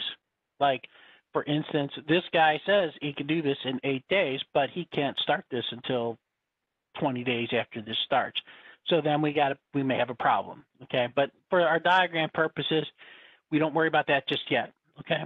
We will talk about that. There are other dependencies that we'll have to take into consideration, but for our initial diagram, we don't worry about that part, okay? All right, so let's see, we're talking about total float here. We'll come into the free float in a minute here. So float is the amount of time an activity can be delayed from its early start without delaying the project finish date or the consecutive activities. Now, they had this consecutive activities. This is related to the free float part, and we'll talk about that a little bit more coming up. But float is we're going to miss our end date. Total float is we're missing our end date. Free float is going to impact our consecutive activity, and we'll get into that here in just a minute. So our total float, again, this is delaying the project. If we add a day here, we went through any one of these activities where we have 0 total float. So how would one calculate which is the critical path? Oh, that's an excellent question, and that's what we're going to talk about next. So we'll go through that. So we get to that one there. Free float. This is when we have you'll have free float when you have 2 activities coming together that are a predecessor for a single activity. So I could delay activity E by 11 days and still start this on day 61. Because this one has to start on day 61 because down here on the critical path, activity G is end on day 61, so we start on day 61. But here our early finish is day 50, but I could go day 51 and I can still start on day 61. I can do 52, I can still start on day 61, so forth. This one actually kind of throws a monkey wrench at the same times here. You see other examples. I'm sorry to interrupt, but how did you get the early start, early finish, late start, late finish, and all that other stuff? We'll get to those. We'll get to those. We'll get to that. That's well, maybe we won't. I thought that was in here, but let's see here. Oh, you know what? Hang on just a second here. Well, we'll talk about this. We'll walk through this process, okay? I was thinking this was actually in here, but there's actually another class. In fact, Chris is on the call, and he's going to be teaching that to you guys a little bit later. But we'll kind of go over it now. So we have an activity. One of the things that you'll get on the exam, or you did, I'm assuming that you still will, is they would have a list of activities. So they would have activities A through H, and they would tell you their dependencies. And they would tell you which ones have no dependency, like activity A can start whenever. And they will tell you your durations of each of those activities. So somebody went through and estimated. Remember, we did that earlier. We took all those activities and we generated an estimate for all our activities. So we created the list of activities and then we estimated those list of activities out. So we have this duration. We know what those are for all of these activities. And then we take our early start. We start at 0, and we're going to add 10 days as our duration, and we get our early finish on this activity. And then on activity B, we started on day 10 because it's when we ended there. And then we say, okay, it's 15 days, so we're going to add that to the 10. We get 25 days. So we see we got 25 days. So this is when this one ends. Now, I just want to make sure that I'm following you. So you got, okay. I'm going to just, you got 4 point, starting in activity A, 4.2.1, that is your WBS. Is that yeah, these are well, these are activity numbers here. Just okay, don't worry about those parts. Just think activities A through H. And so you're saying the earliest, how did you get an early start of A? Oh, I'm sorry, on activity B, how did you get an early start of 10? Because B can't start until A is done. So I see. Okay. So A finishes and B starts. We have that finish to start relationship. So when A was done at 10, B starts at 10. And then you took those 15 days, so you get 25. So now both of these are dependent on B. They can both start on day 25. So we see that we have that there. Activity C, add those 4 days for the duration, you get 29. And then you carry that over to the next one. You add the 8 days, so you're going to get 37. And then you take 37, you carry it over, and we're going to add 13 to that, so we get 50. And down here, we do the same thing. We get 25, we add 16, we got the 41. So this one can start on day, well, that's weird. And this one here, I'm sorry, here they actually have they have lag time. So you have lead time. So you have lag time. It's lag time. So you had 8 days. So this one says you can start on day 49. So like you painted the walls here. We're not going to put our carpet down until the paint dries, and for some reason it takes 8 days for the paint to dry. So you had to wait 8 days. So you start on day 49, and then you add the 12. You got 61 days, and we bring that 61 up here. We also have that we have 50, but we use 61 here. And this is what happens when we're moving from left to right on the critical path. When we do what we call our forward path through, you calculate all these things out. Now we have 2 activities come together. Whenever we have this kind of a confluence where 2 activities are precedents for a single successor, you're going to have this problem where you have 2 different numbers. Well, this one can't start. It either has to start on day 50 or day 61. And since this is dependent on this, you pick the larger number, right? So we're picking the larger number, which is 61. Moving from left to right, whenever you have 2 activities converge on a single activity, you're going to pick the larger early finish time to work with. And then when we do this, we take that 61 days plus our 5, so we got 66 as our early finish. Then we just turn it around, and again, Chris is going to go over this in more detail later on, but you'll take this and we'll take that 66, we'll bring it down to our late finish. So our late finish and early finish are the same times on that very last activity. And so on 66, we're going to subtract 5 days from that, so we got 61. So this is our late start time. So we can start this as late as 61, and since it's on critical path, they're going to be the same number. So now we got the same kind of thing going back the other way. So we got 61 is the latest this activity can start. Sir? Yes. Sir? Before you keep going, just want to clarify something. Going back to what you said about the larger number, Uh-huh. Let's say, for example, in activity E, the early finish was 71. Okay. Okay, so the early finish in activity E was 71, and the late finish so would the 71 be in lieu of the 61 on the early start of activity H?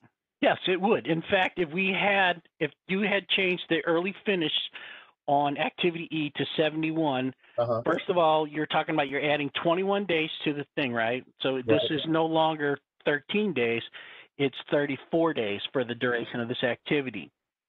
And guess what? That changes the critical path, does it not? Because now this is 71, so now our critical path is actually longer. And now instead of 61, which is the bigger number here, 71 is the bigger number, that would go here, and then we would go 71 plus 5 would be 75, and then we would Right. So on the late start of activity H, would that be the early finish of G? So it would be. Well, wait, the late start. Well, let's not get late start. Let's start with early start first. The early start is going to be 71, okay? Right. And you're going to add 5, and you're going to get 75. I'm sorry, 76. Right. Okay. So then you're going to bring the 76 down. You're going to subtract 5, and you're going to get 71. Is going to become your late start activity here. Okay. So this can start as late as day 71. Okay, so that's so I just want to make sure. See, I think that's where I got my confusion. Activity G was 61, so that early finish on G being 61 is negated if the early finish on E is 71. That means the early start is still 71, and then you're working backward for the late start. Okay. Right, and what we're going to see is on critical path that these items are going to early start and late start are going to be the same, and early finish and late finish are going to be the same. Right. And total float and free float are going to be 0 on the critical path. Now, when you change the critical path, that changed everything.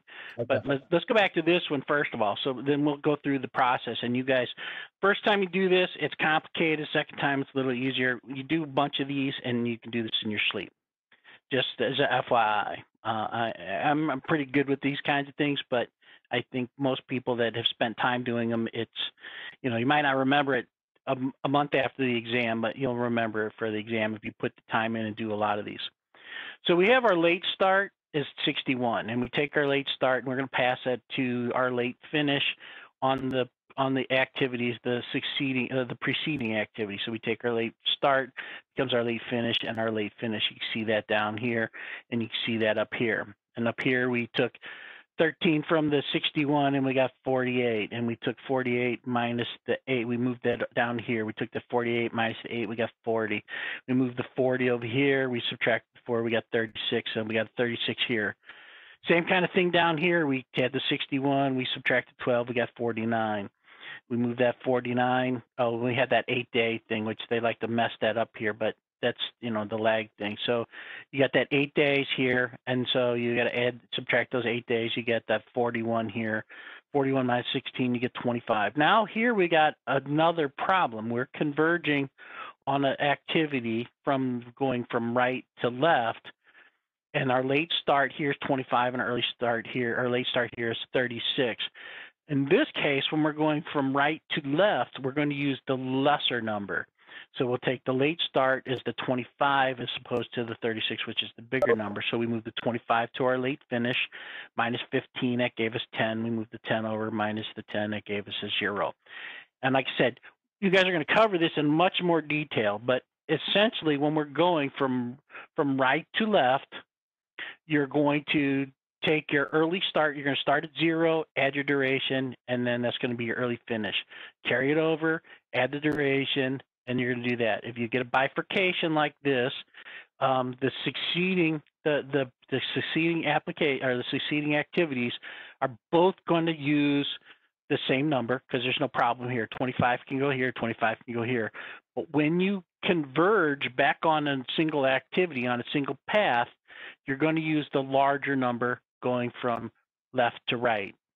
On the way back, you're going to complete your late finish and your late start times, and you're going to do the late finish minus the duration is going to give you your late start. And then here, you're going to take that 61 because bifurcating into 2, diverging is no problem. 61 is fine. We're going to do our thing here. Now, the lag here, the lag here, I'm not sure if they'll have that on the exam or not. I mean, they had questions like that in the PMBOK. We talked about it, but we never saw that on the exam. So I don't know if you'll see that or not. But you'll calculate here, you'll subtract, you'll get that number, you'll subtract, you'll get this number. You'll subtract the duration, you'll get this number. And when you get to another convergence on an activity, so these two successors come back to this predecessor, going from right to left, you'll use the lower number. And you can. So when you're subtracting backwards, the purpose for subtracting backwards is to. This calculates your late start and your late finish times going backwards. Mm-hmm, mm-hmm. And it has nothing to do with the what do you call it, the when you are finding your path, or I forgot the name of it. Well, it will help you calculate your path. You can't really calculate your total float. Your free float until you have completed. You need to know that your times here for this activity over here.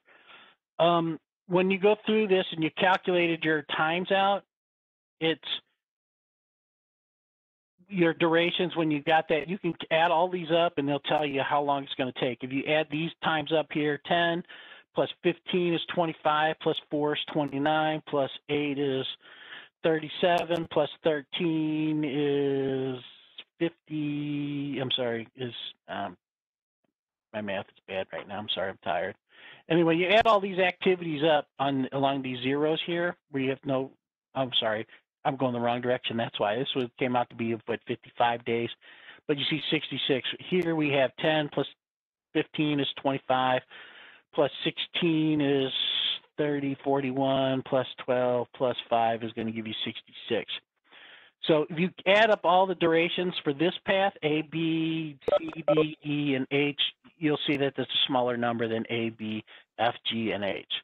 The larger number through is going to be your critical path. So you don't need to see these, but if you need to calculate your free float, you need to know those. And they're going to ask you a question about when's the latest you can start on this. And if you don't know, and if it's on the critical path, it's easy because your late start and your early start are the same times. But off of the critical path, your early start is day 37, and your late start, you can start as late as day 48. And here you can start as early as day 29 and as late as day 40, and so forth.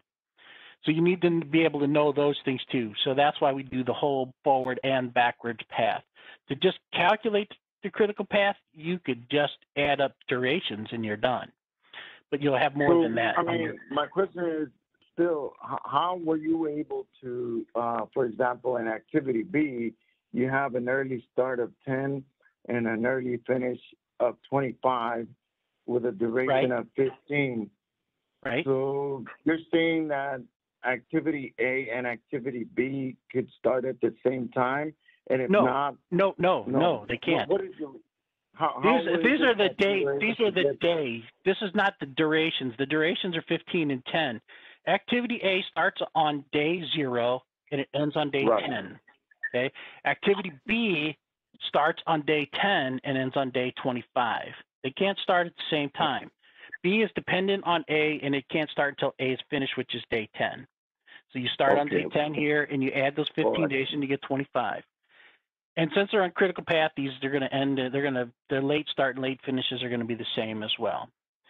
So that's why you calculate those out. It's walking through the path. You're going to figure these guys out across the top, and then you're going to take this 66 or whatever your number is in your early finish on your last activity, and you're going to move it down to your late finish, and then you're going to work your way back the same way across those late finishes and late starts. And once you get done with that, you'll be able to calculate your total float. If you subtract your late finish from your late start, that's your total float. I'm sorry, your late finish from your early finish. That's your total float. Here we got 0. Here 61 minus 61 is 0. Here we got 61 minus 50 is 11, so we have total float. 48 minus 37 is 11, so we have total float. 40 minus 29 is 11, so we have total float. Here we got 66 minus 66, so we have no float, no total float at all. And you see right here, all those along critical path are always going to be 0 on total float because you can't delay them at all without delaying the project. But then you've got free float. Here's this last one. You got free float, which is the same as a total float in this case, because there's just these 2 paths and 1 activity after that. And this is when our early finish, how long we could delay our early finish and still make our early start. This is strictly what the free float is talking about.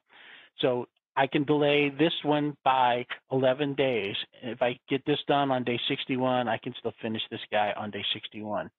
And essentially it's this minus this. So our early start minus our early finish on an activity. So these are where we get our numbers for our free float.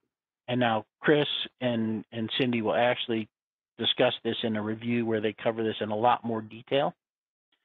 But you guys, this is the critical path. This is the main stuff that you'll see. A big question. Well, you did.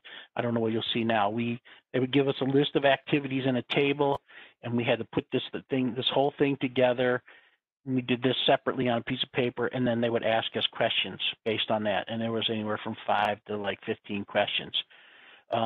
So mine was like 6 questions, I think. I've heard people as many as 15 questions and as few as 5 questions on that. But it's a big part of the test, and you could, because you had to pass specific business process group questions. You could, if you failed any particular group, you could still fail the exam. So if you didn't do well on this, you could fail a particular group of things and still fail the exam, even though you might have got a 80%, if you got everything else right. So you got to be careful with this one, and that's why it's important, and that's why we have another class on this too, talking about this and then earned value management. Okay, I'm gonna kind of move on here because we're almost out of time. So we have our agile release planning here, and essentially this is, you have your release 1 that dictates your release plan here, and you got all these iterations for this release, and then you'll have the same kind of thing for release 2 and the same kind of thing for release 3. And then each iteration, you'll break down these into features and user stories. So you have here, it's feature B has 3 stories, feature C has 4 stories, etc. And each one of those user stories might have a separate task to do. So this is the agile release plan. It all kind of starts at the story and works its way up. Any questions about agile release plan? It's pretty basic stuff there.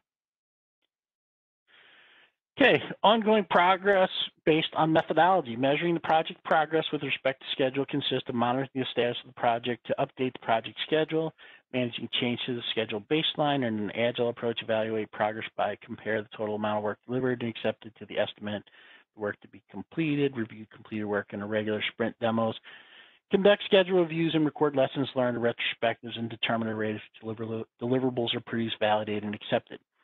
It's a lot of verbiage, and what we're saying here is that you're going to compare the total amount of work delivered with the accepted to the estimate of the work to be completed at that current period. So if I said I'm going to have activity A, B, and C and D done, and at the end of that time period, I'm only got up to C, that means I'm behind schedule, right? I didn't do D yet, and I should be having that done by now. So we're comparing the amount of work that we did to what we thought we were going to have. Review the completed work in irregular sprint demos. So after we deliver that, or after we finish that, we show it to the client. They say we like it. That's the sprint demo. We show them how it works. Conduct scheduled reviews to record lessons learned. You have the retrospective. This worked. This didn't work. We did this. We didn't like this. The client didn't like this. They liked this. They loved this. Blah, blah, blah. And then you try to apply that to your next sprint. And determine the rate at which deliverables are produced, validated, and accepted. This is what we call the velocity, that rate at which we're getting stuff done. So we said, okay, we're delivering 100 story points in a sprint. That's kind of what we did. We produced, validated, and got 100 points of stuff accepted in a sprint. That's our velocity. So, and of course, yours might be more, it might be less. It could be the exact same amount of work, but different amount of points. Remember, we talked about that. It's relative. Okay, coordination with other products, of course, we always have to do that. Sometimes we have to wait for this or we have to wait for that, you know, or we can't do this because, you know, hey, for those of you that worked in IT, we used to have the holiday, I forget what they called it, right around Thanksgiving, everything was froze because they didn't want to mess with production stuff during the holidays. So we couldn't do any deployments after like November 17th until the new year. So that's coordinating with other products. We want to make sure that we don't mess up somebody else's work when we're doing our thing.